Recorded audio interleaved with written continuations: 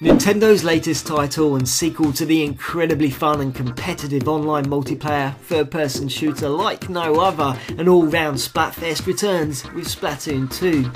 It's only been 2 years since the inklings of Creepiest brightened up our screens, and they're back with more of the same vibrant neon splashes of ink to be hurled, sprayed and splattered at other gamers and onto every surface in an unruly mess helped on by a barrage of familiar, but in some cases updated weapons, new abilities and special gear to unlock. And if you're looking to join up with a team to battle it out against players from all corners of the globe across new stages, or taking on the latest single player campaign that catches up with the Squid Sisters, then Splatoon 2 once again offers up these main features of the original blueprint and exactly what made the first title so enjoyable. But also deals us many fresh features, with more emphasis on friendship and organising battles. There's new challenges and plenty of extras and details you will notice each and every time you play. This time the setting is located in Inkopolis Square, situated just 2 subway stations away from the original title, acting once again as the main hub, providing you access to all the game's main features, and that's what I really like, as yet again you are only ever a few strides or clicks away by using the compact and easy to use menu from grabbing the newest gear, checking on the latest online battles, stats, and from diving into the carnage via the online lobby. That brings many of the original options and the exact same 4 rule sets from Splatoon, including Splat Zones, Tower Control, Rainmaker, but the Turf War continues to be the main event and the starter for getting back into the swing of things or playing the game for the very first time in 2 teams of 4 setting out to decorate the playing area as much as possible.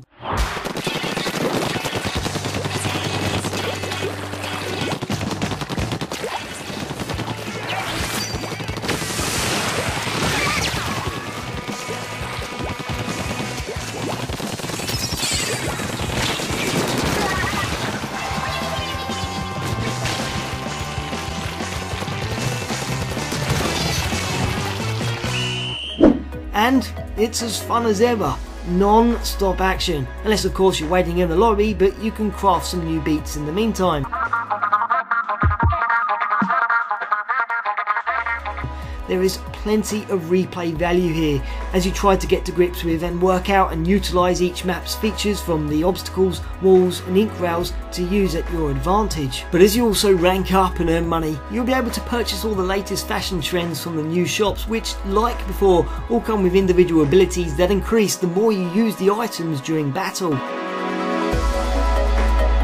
And if you're feeling helpful to your team in certain ways, whether it be in close combat, sniping from afar, a bit of everything, or just love to spread ink about, the weapons once again have something for everyone, which now includes 4 new weapons to work towards, such as the Clash Blaster, Flings the Roller, Goo Tuber, the Dapple Julies, while sub-weapons offer up a new auto bomb designed to track foes automatically. Plus there are 4 new special weapons attached to various guns, including the Tenta missiles, and ideal for picking out a few enemies to hurl some ink bombs at. There is also the Inkjet, the Stingray and the Baller, which I have yet to see. And when it comes to wielding all the weapons and running about, Splatoon 2's controls seem extremely solid and as tight as controlling Link in Breath of the Wild, enabling you to quickly move and pan the camera around. But it also throws motion controls into the mix, something I personally enjoy, giving you the added advantage of keeping a close eye on the environments to spot obstacles and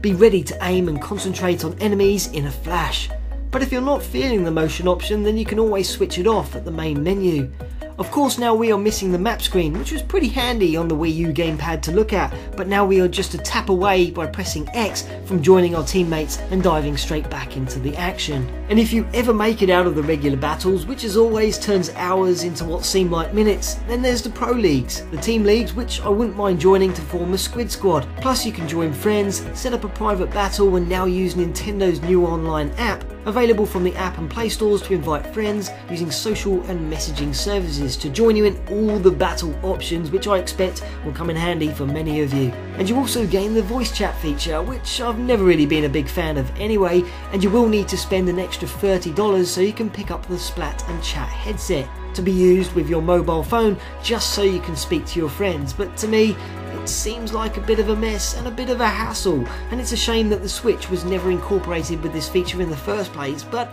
it's no biggie and certainly doesn't dull the game in any way. And if all of this still isn't enough, then Splatoon 2 just keeps on giving with a new minigame.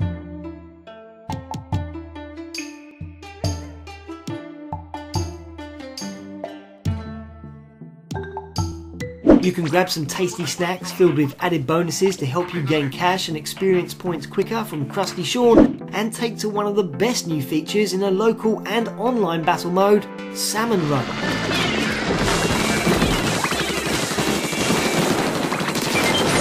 Where a team of 4 is sent to an island to collect power eggs. Sounds simple enough, but quickly becomes as frantic and as fun as ever, as the teams must meet a quota of power eggs for each of the 3 waves that make up just one match. Yet, while also dealing with a variety of 7 quirky bosses who turn up, plus a platoon of salmonid to keep you busy, and the action only intensifies as you progress. Chaotic is the word, and definitely a welcome break from the regular battle modes. And how could we forget about the hero mode, which was one of my favourite aspects of the first time out. And as much as it is a platforming adventure and linear via stepping stones, imaginatively designed courses, it's a great chance to utilise the squid and humanoid forms to the fullest. Use tactics to take down enemies and take on some of the weirdest, wackiest bosses you will ever see. Plus it incorporates small puzzles and little secrets such as the sunken scrolls to seek out, and we even get the chance to meet up with Marie from the Squid Sisters, who initially recruits us to rescue the great Zapfish once again.